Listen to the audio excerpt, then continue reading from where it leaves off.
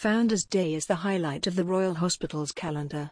Ever since 1692, it has been held on or close to 29 May, the birth of King Charles II and the date of his restoration to the throne. In normal times, nothing would prevent the Chelsea pensioners from marking this important occasion, just as their predecessors have done for over 3 centuries. However, our pensioner population is a vulnerable one and their safety is of paramount importance. It was with great regret that we cancelled our celebrations in 2020 and this year's were also postponed, in order to protect the pensioners. Today Founders' Day finally returned, bearing all the hallmarks of this traditional celebration. We were honoured to welcome His Royal Highness the Duke of Gloucester, who carried out the duties of reviewing officer for the day and was accompanied by Her Royal Highness the Duchess of Gloucester. Also present was Leo Doherty MP, Minister for Defence, People and Veterans, and the Worshipful the Deputy Mayor of the Royal Borough of Kensington and Chelsea. Despite the delays and the complications of running an event this year, every effort was made to ensure this memorable day was safe as well as enjoyable. When Founders' Day finally dawned, we were prepared. Shoes were polished, brass buttons shone brightly, and the Chelsea pensioners were in the best of spirits after the long months of lockdown. As Chelsea pensioner John Gallagher put it, "Wearing the scarlet, white gloves and tricorn for an audience is as necessary as bread and water. We stand proud." The Royal Hospital's old soldiers do not hesitate to obey orders and fully understand the measures that have been taken to protect them. Nevertheless, like all of us, they have missed their usual way of life and relished this sign that the old way of life is gradually returning. Pensioner Peter Turner explained the significance of this year's celebration. "This Founders' Day will be special for us all. It signifies the beginning of getting back to something like normal. It's a celebration of our founder, and most of us are also looking on it as the beginning of the end of lockdown restrictions, which, after nearly 18 months, has been very wearing for us."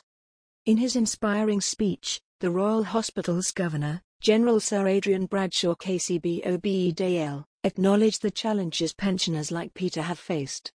Sitting alone in one's room, separated from friends and family, isolated from the public outside our gates, worrying about one's health and that of one's comrades, is not the way Chelsea pensioners live. But it is something you have endured over the past 16 long and troubled months, as have many across the nation.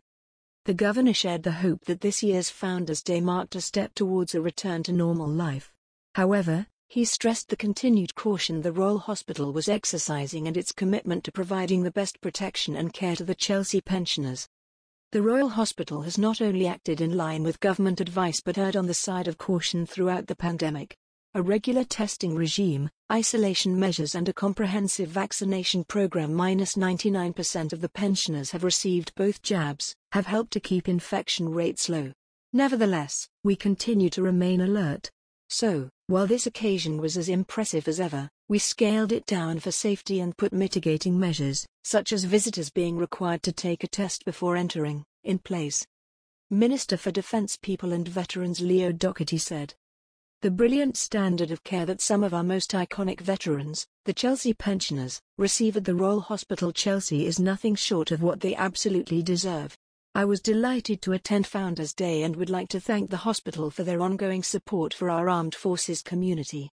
This year's event may not have been quite as busy as usual, we still exercised certain restrictions, but after the long months of lockdown the mood could not have been more celebratory. Founders' Day 2021 may have been one of the most memorable ever, because of all it represents." Chelsea pensioner Peter Turner's words reflect the mood here today. "This was the first proper parade we've had since the pandemic began. We looked forward to it with great anticipation and are full of hope for the future, with life here at the Royal Hospital returning to what we were used to.